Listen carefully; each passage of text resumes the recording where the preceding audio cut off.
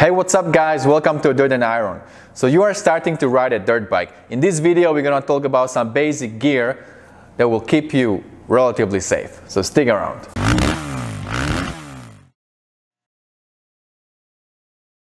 Alright, so let's start from ahead.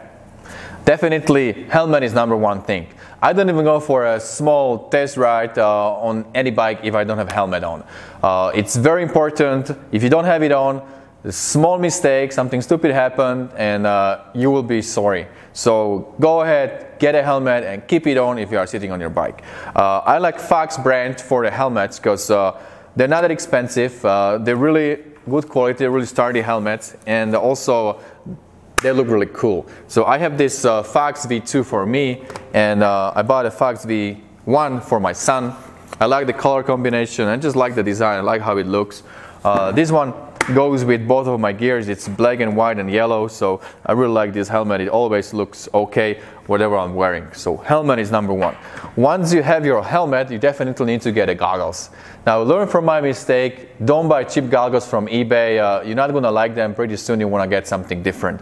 So I went ahead and bought this 100% Akuri or Akurai, whatever you call it. This is the one I bought from my local motorsport. I spent like $60. They come with two different lenses. One is clear, another one has some kind of tint, and I like it because it's not that dark. It's really good visibility even with a low light, and there is a lot of sunshine here when I ride, so these goggles are really cool. Plus they look really good on the pictures. So the goggles. Now, when I first started riding, I had no body protection, but very soon I learned that having some elbow protection, shoulder protection, and some wrist protection is very essential when you ride a dirt bike. There is a lot of different things you can buy, but what I like is a full body armor with your elbows, shoulders, your front for the wrist protection, then some back protection, and you also have something for your lower back.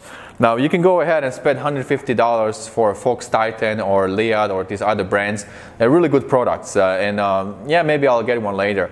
But I wanted to save some money, and I did some research, and there was a lot of guys that said good stuff about TMS brand. It's a Chinese company that is cloning, copying, you know, all the good stuff from Fox and other companies. So this is a Fox Titan clone, and I must say that I'm impressed by the quality. You can tell that it's a little cheaper, but the important things, the protection, all these things are pretty good quality. I put a couple hundred hours on this thing. I went down multiple times and it's still holding up, and it saved my butt from quite a few scratches. Let's move to gloves. You can get any gloves. I think I pay like $15, $10 for gloves like this. You can get gloves that have a little more protection for your bones here, but this is just basic stuff that I think is enough. Now for jersey and pants, it's really good to have a jersey and pants that are made for dirt bikes, for motocross or enduro, because you need to be flexible. You need to be able to move your body to every single direction you need to. If you're riding in the jeans, you don't have the flexibility you need. So go ahead and get your gear. I got black and yellow because I'm riding Suzuki. That's for my jersey, and then I got these pants, also black and yellow. So this is one black and yellow set, and you know, you have a lot of flexibility. They adjust, they stretch, they go with your body. Plus, they give you some heat protection for your hard parts on the bike, for the pipe and all these things. So definitely recommend go and find something that is nice. You know, I heard that motocross is one of the last places where you can get really colorful stuff and high boots and still look okay.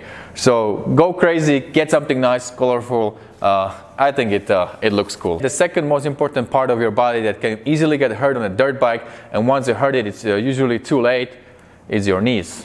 So you need to have a knee protection. The best is if you can go and spend $500 and get a good knee braces that will you know, protect your knee from doing this and also from twisting this way. But if you don't have $500, you don't want to spend it right now. Also, I didn't spend $500 yet on the knee braces. I'm planning to do it in the near future. But get at least a good knee braces. I spent about $100 for these knee guards. So I spent about $100 for these knee guards, and I'm really happy. I went down a couple times. Even today I was riding and I went down and my knee is fine. I don't feel anything. So definitely I recommend to get some knee protection, at least this basic knee protection. But don't settle for something very cheap for like $18. Get something a little bit better that will stay on your knee because you're moving a lot on a dirt bike. When you start riding, you always change your position and you are bending your knee. So you need something that will stay where it's supposed to be at all times. I have socks.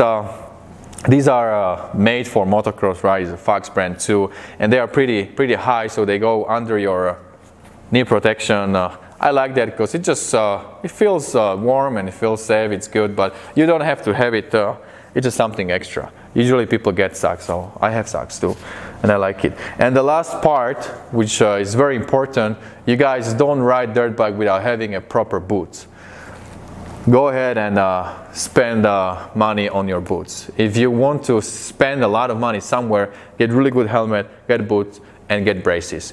These 3 things will keep you safe. Everything else you can have, or maybe you don't need to, it's up to you. But if I can pick 3 most important things for the protection of your body: helmet, knee braces, and a good boots. Alright guys, so that's about it for today. So get your protective gear when you're starting riding a dirt bike. Don't save money on the gear. This is something that will keep you safe. This is something that is very important. Save money on the bike. You don't need a new pipe for $900. Take $900 and buy really good protective gear first. After you learn everything, after you are safe, then go ahead and buy some mods and make your bike pretty or whatever you want to do with your bike. When you go riding, stay safe, but push yourself a little bit out of your comfort zone. If you want to learn something new, you need to challenge yourself every day. Go for something new. Stay safe at the same time. Try to find that balance and have fun. And most important, whatever you do, stay motivated. See you guys later.